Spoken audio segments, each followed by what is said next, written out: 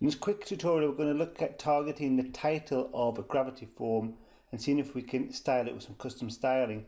So I've set up a gravity form here and I've only got a single line text field put in it, and the form has an ID of 4.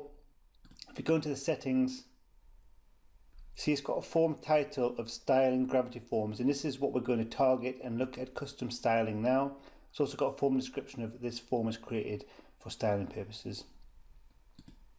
So I have a new post set up with the embedded gravity form, so the ID of 4, and we've said show the title and show the description. So we'll have a look at this in the post. So this is a gravity form here. The styling isn't very nice, and it's taking some default styling from gravity forms itself and also from the theme, and what we're going to look at targeting here is just this title of the gravity forms. So what we have to do is we go into the dashboard of WordPress and we go to our appearance and then editor, and then we get our CSS style sheet, go right down to the bottom, and we'll put in some custom styling. So the code to target the title is body #g form underscore wrapper. And if you wanted to target the title of every single form you ever put on this site, you will just leave it as this. But if you want to target an individual form, as in this case we want to target form number 4, ID number 4, you put this ID in next. So underscore 4 and then dot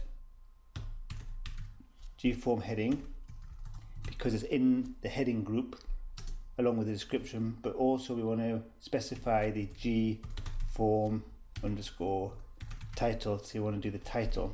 We've got open and close curly brackets, and we've got ready for our code to go in.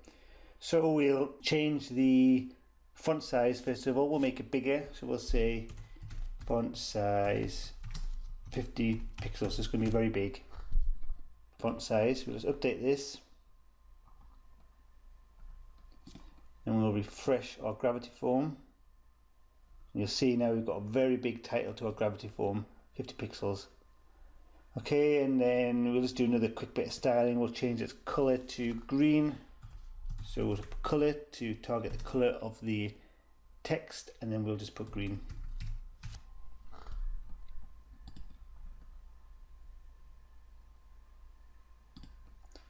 Refresh this again. There you go.